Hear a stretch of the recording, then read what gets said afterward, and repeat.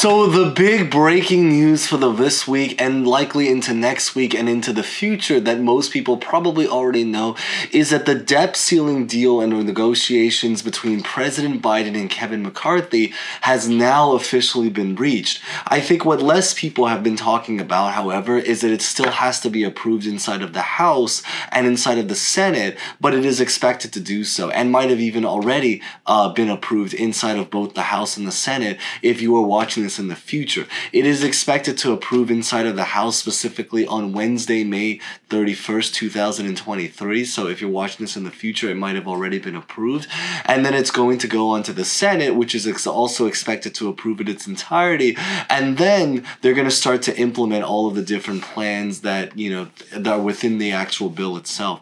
So in today's video, what I really want to talk about is the story about what's been happening inside of Congress right now. I want to talk a little bit about what's inside of this bill. If you happen to already know that, I also want to finally end this with maybe some personal thoughts about what this actually means for us into the future. So hopefully there's still something relatively unique to take away from this video by the end, so definitely watch through. So we are going to get started, but as always, real fast, before we begin, if you guys enjoy videos like this, remember to smash the like button because it's always greatly appreciated, or you can watch to the end to decide, but it is greatly appreciated. Consider subscribing, hitting the bell, and feel free to leave a comment about honestly just really anything, maybe what you think about this bill by the end of this video.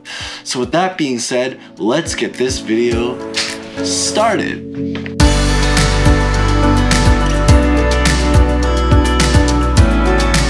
So the new bill that's recently been reached by President Joe Biden and Kevin McCarthy is currently called the Fiscal Responsibility Act. We're going to give a little bit of a background information to what's been going on inside of Congress, and then we're going to talk about what's in the bill, and then we're going to end by giving some personal thoughts about it. But the bill really is that it's supported by a mix of Democrats and Republicans this time. So unlike a lot of traditional bills where it's basically every Democrat supports it and then none of the Republicans support it, or it's the reverse, all of the Republicans support it but none of the Democrats support it. This bill actually has a really mixed demographic in terms of who actually does and does not support it. Most of the Democrats do support it, and then less of the Republicans support it, but there is still a very wide mix of supporters who actually do believe in this bill and those who do not necessarily believe in the policies of this bill.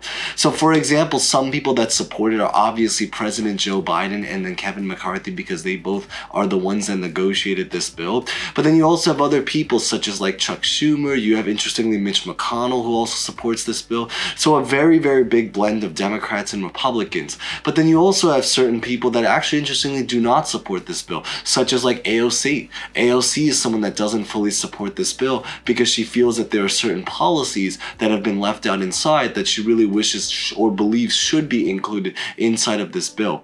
The bill is currently paged about it's currently paged at about 88 pages. I have the actual link of the physical bill, but I know not a lot of people, enjoy reading such very dense text, so that's why I'm going to summarize it for you guys in a little bit. But the big idea is that it's out there, you guys can read it for yourself, and it lists out all of the policies and everything that's currently inside. So now, when it comes to talking about the actual physical bill, this article summarizes a lot of the different points about it. There is an actual physical bill, again, I'm going to link it down below, but the summary about this bill really is the fact that it's really going to be extending the debt ceiling all the way until January 1st of 2025, meaning what's really nice about this is that it's going to be able to create a peace of mind for President Biden as he basically is able to, stay as the president all the way through the elections, leaving the next debt ceiling increase or extension in the hands of the next president, or depending on whoever is the next president in 2024, or President Biden if he stays as the president during that year, because it's still up in the air if he's going to be running for president again, and also if he's going to win the next presidential election again. So, but whoever's the president in 2025, that is going to be the person that has to deal with it. This bill specifically needs about 60 votes in order to be able to get through, largely because they are not using reconciliation. They're using the traditional method of approving this. So very, very different than what happened with the third stimulus package. If you guys remember when they did use reconciliation, this bill, on the other hand, has to have 60 votes. And it's expected that it does have 60 votes, but we just have to see what actually physically ends up happening, of course. Now, in terms of what else is actually physically inside this bill, aside from extending the debt ceiling all the way to January 1st of 2025, is that there are a lot of policies that are also going to be changed. We're going to basically organize this by what the Republicans, so policies that the Republicans really believe in, and then the policies that the Democrats really believe in, starting with the Republicans. So the policies that are going to be changed inside of this bill, or added inside of this bill, currently inside, so as in like things that are going to be changing up in our country, is that it's going to rescind $28 billion of unspent COVID relief funds. It's going to eliminate money for IRS funding. It's going to shift money from the Inflation Reduction Act that was approved a couple months ago to the non-defense military funds. So basically the money that's spent for non-military efforts, that's where the money is going to be shifted. And then it's going to restart student loan payments because it was, as most of you guys know, it was going through a pause for a period of time when the pandemic had happened.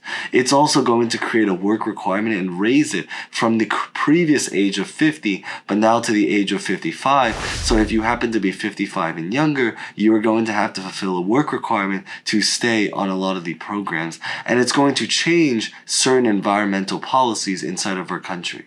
Now, in terms of what's actually in it for the House Democrats, or just the Democrats in general, is that it's going to make it so that inside, in terms of policies that, it's going to favor the Democrats, is that it's going to make it so that there's going to be, first off, no changes to Medicare, leaving both Social Security and Medicaid and Medicare to be the same, which is really, really great news because remember, a lot of the Republicans wanted to end the Social Security or Medicare programs, or certainly to reduce it.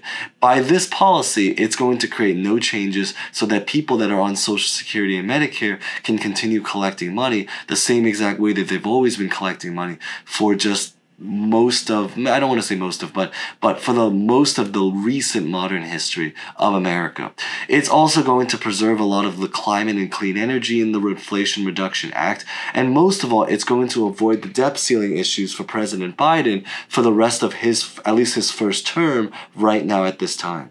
And then there's also certain policies that actually apply to both parties as well, such as like raising the debt ceiling cap. So for example, in 2024, it's going to raise military spending to $886 billion, non-military spending to $704 billion.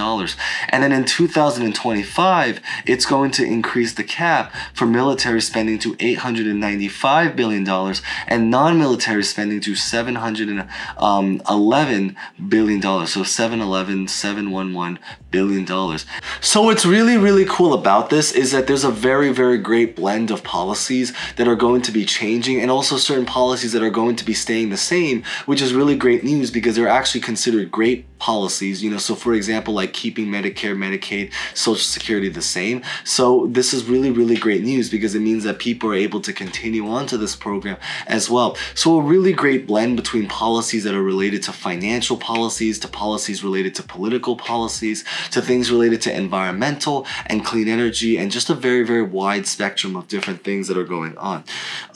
But really the next steps beyond this is that they have to vote on it inside of the House, then they have to vote it inside of the Senate, or if you're watching this into the future, it's very possible that they maybe have already voted inside of the House or have already voted inside of the Senate. And then what's going to happen is that they're going to have to now take this bill and start to actually physically implement these policies for our country. And that's the part where we're going to hopefully start to see a lot of action start to take place. And I think that's the really, really big news. It's great news if you support these policies. It's obviously not so great news if you don't support these policies. But I think overall, this is the big idea, is that it's going to at least keep the country running. And that is something that I think most people in our country, on both parties, regardless of which side you support, actually very, very much agree with, which is the reason why it's expected to go through inside of Congress. So I think that's the really, really great promising news about it. But in terms of what actually physically happens, these are all things that we're going to have to see in one of the future episodes of The Kevin Show. So with that being said, that's pretty much what I really wanted to cover in today's update. Hopefully nothing too crazy or long. If you guys enjoyed it, hopefully remember to smash the like button if you guys haven't done so. Consider subscribing, hitting the bell for similar videos. And as always, feel free to leave a comment about honestly just really anything. So with that being said, thank you guys so much for watching. As always, stay safe, stay well, and hope to see you guys next time. Thank you guys so much again.